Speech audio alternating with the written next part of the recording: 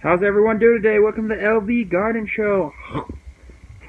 We're going to be doing some moringa.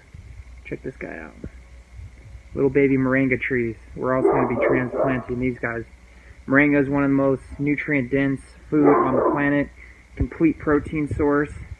And, sorry, interruption. It's like 20 times the strength of spinach.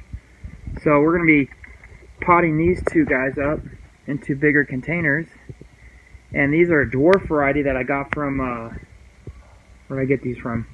rareseeds.com. And, yeah, so we'll see what they go. They should only get like 6 feet tall. And these guys should be ready for springtime. We're going to put it in some bigger pots. But moringa, the superfood, everyone should be growing moringa. It's unbelievable, amazing. And yeah, look up moringa, and I'll keep giving you guys updates on this little moringa tree. I want to say something about these little pots. They're called neti pots. They're used for hydroponic growing. These are also good along with soil blocking. I like them both because you can fill up a tray and this will wick up water. And also the roots stop when they hit the air, just like in a soil block, so you're doing air pruning.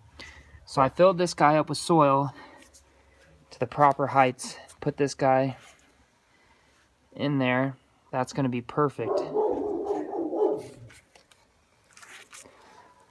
you're just going to carefully squeeze this guy a little bit. I need to get me a tripod. Alright, I popped this guy out in my hand. Put the little tree, tomato plant, whatever it is, in between your fingers.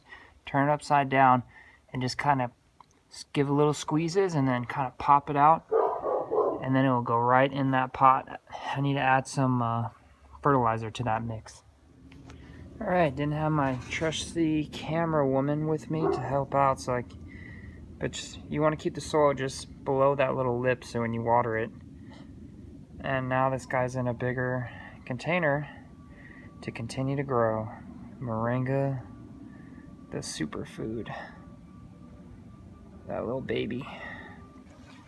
And later on, I can take cuttings off this guy, and this guy will be awesome for my type of gardening and my type of fruit orchard, because I have a super small yard, and this dwarf variety, like 5-6 feet, maybe 7, is going to be perfect. I can stick this in between things, use it as a mini shade tree.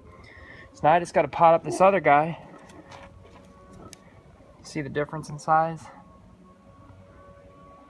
Alrighty, stay tuned for more action. Hit like and subscribe.